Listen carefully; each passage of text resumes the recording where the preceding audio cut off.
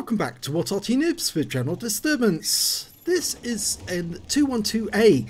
It's a Tier 9 Soviet SPG. It's located on the south spawn of Abbey, and it's under the command of Steel Mike. And it appears we've got an idiot in chat using the mini-map to make stupid drawings. Did a reverse swastika there, which I think most people find it rather offensive. Okay, well, Steel Mike's backing away, so he's behind the rock, and that should cover him from any enemy who happens to get to the Abbey. He's decided instead he's actually going to go to a different position. Okay. Now he's aiming at the enemy, looking up the Abbey Road. Unfortunately, the enemy managed to get into that Abbey grounds, but he's got the T62 by the rear and puts a round right up his ass. And that's 390 hit points of damage straight off the mark. He stunned him. Unfortunately, that T54 lightweight is now about to meet a T49, a TVP, and he's out the game, unfortunately. Yeah. So Steel Mike has actually got the 203mm B4 howitzer on his Arty. That can do alpha damage of 1050, and it's got a burst radius of 10.9 meters. But he's spotted, yes, a Heshbon, who's just died, so he can't shoot at that one now. TVP's come out of the Abbey grounds, going after our Object 705. And there's a T54 there as well. He's gone for the TVP. And he damaged both of them. He actually damaged the T54 at the same time. TVP's been killed by the 705. But it looks like our 705's about to die to the T54. Yes, he has. That T54 is a bit of a threat actually. But we've got an Object 268 ahead of us, so he should be able to kill him. Enemy Arty's coming to sight. It's a batch at 155.58 right at the other end of the map. Instead, we're going to go for a T30, who's going to go around that corner if we're not careful. It lands between him and the E75, stuns them both. I think that might have been Steel Mike's intention actually, to stun them rather than actually damage them. Now T49 is making a rush towards us. He fires his derp gun at the Object 268, doesn't do any damage, but he can probably reload by the time he gets up here.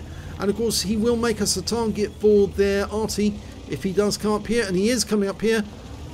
Okay, we're going for a shotgun, and we don't need to worry because he is taken out, but we were seen, so we need to move forwards and quickly get behind cover, because enemy Arty will be firing at us very shortly.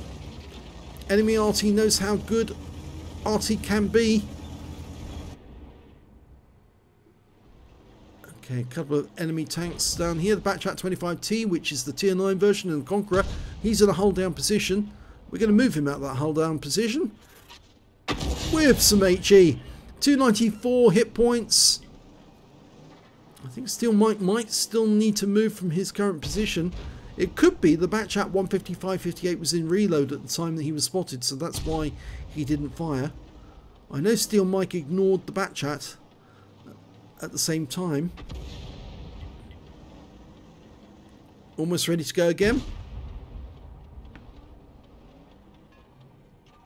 Lined up. Rounds out.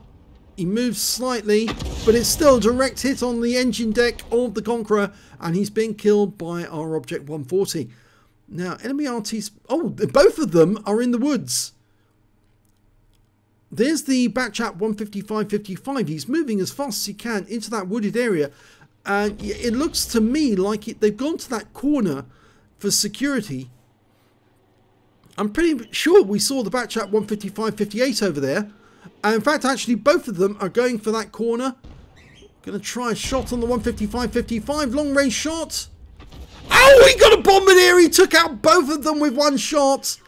And that is also a counter battery, I think. No, it's not a counter battery. There's still one Arty in play. An M53, M55. So he's got to hunt that guy down before he ends up with the counter battery medal. Well, there's only 2 enemies left. The M53, M55, who's been found in the corner. And, well, Steel Mike's going to be loaded momentarily. If he can put a round into that corner, it's a counter battery. Rounds out. Here we go. Yes, he gets it. So, Steel Mike gets 3 kills and a counter battery and a Bombardier. Not bad at all. Let's have a look at the end of battle stats. Well, it's the first class tanker for Steel Mike in the 212A. He got a counter battery because he took out all 3 of the enemy Arty on this occasion. And he got a Bombardier because 2 of the enemy Arty tried to make a dash for the gate to get out and get away from the enemy who were coming towards them from the west. And they drove straight into the corner and found that there was some of the enemy already waiting there. And so they parked themselves in the corner. And of course, Steel Mike put a round in and blew both of them up. And well, 2 kills, 1 shot. Very nice.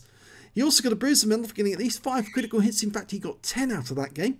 And his win rate from the game was 3,332, which is Super Unicum standard. Let's have a look at team score. Didn't get the highest damage in this game. The Object 268 got 3,735 hit points, and that's regarding our cap. 3,004 hit points for the Object 140, who was very active on the River Road. And then we got Steel Mike with 2,807, and of course we know where he was. When it came to kills, it was Steel Mike. He got 3 kills. He was the only player who managed to get 3 kills. And then there's a bunch of other tanks who managed to get 2 kills apiece. And when it came to base XP, it was the Object 140 who got 1,032 base experience points. 1,003 goes to Steel Mike and 991 goes to the Conqueror. He fired 7 rounds, got 4 direct hits, no penetration, but 11 splash. 2,807 hit points of damage, all of it done at 300 meters. He damaged 8 of the enemy, but killed 3, and did 2,563 hit points of stun assist off 7 stuns. On a premium count, he earned 52,545 credits, and after ammunition resupply took away 39,175 credits.